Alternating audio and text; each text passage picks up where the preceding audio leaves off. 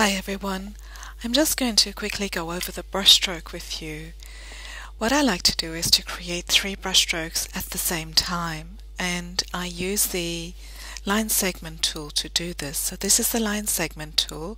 I click once onto that and once onto my work surface, and here I type in 1 millimeter and 0 angle and go OK.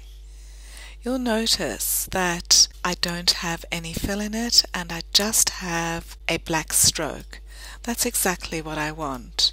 I'm going to zoom up to that now, and I'm actually going to come to my stroke panel and make the cap a round cap and back to selection. I've now got the basis of my 1 needle brush. I'm going to copy that, but before I do that I'm going to go into my preferences. I'm on a Mac, so what I'm going to do is go Illustrator and General, and here, after having done your general units as millimeters, I'm going to make my keyboard increment 1 millimeter and OK.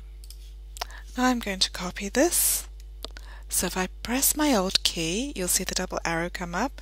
If I use my arrow keys, I'll move it over to the right, and my down arrow, still pressing Alt with that selected line, I'm going to create my 2 needle. I'll now copy this over to the right again as well. So using keyboard increments, I'm going to make the bottom line a little bit further away. So just a tiny bit. I'm holding Shift and I'm dragging it so that it's still in line with the top. And this one is going to be my cover stitch.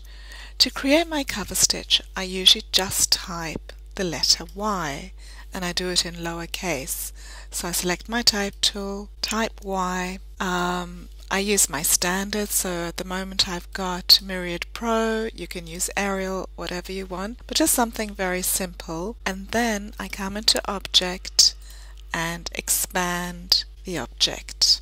So now it is no longer a font. I'll make that smaller, and what I'm going to do is just using my eye, put it into the middle. I've got 3 brushes ready to go, and I'm going to come to the brush tool. So that little pot of brushes there, select the first one, which is single needle, new brush, pattern brush, OK. I'm going to type 1 needle. I like to have my corners the same, and I usually like auto-centered, and my colorization method at tints or hue shift, whatever it is you want to do, both work as well as each other.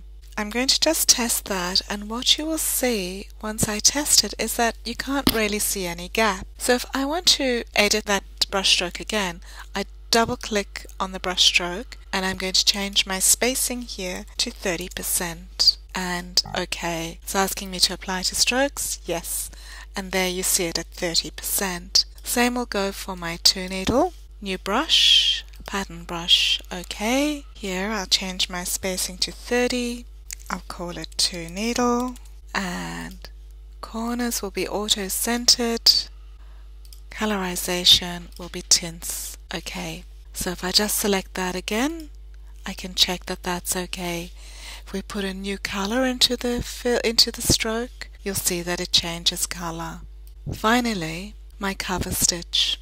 Again, new brush, pattern brush, OK. I'm going to do auto-centered and auto-centered. This time I'm going to make the distance or the spacing 20%. I'm going to call that cover, and I'll change colorization to tints or hue shift, whatever it is you want to use, and OK. And there's my cover stitch. So very simply we've done 2 needle, a 1 needle, and a cover stitch that all relate to each other, and you can use those. Those are in your library forever. You can open those up in any other file. Thanks for watching.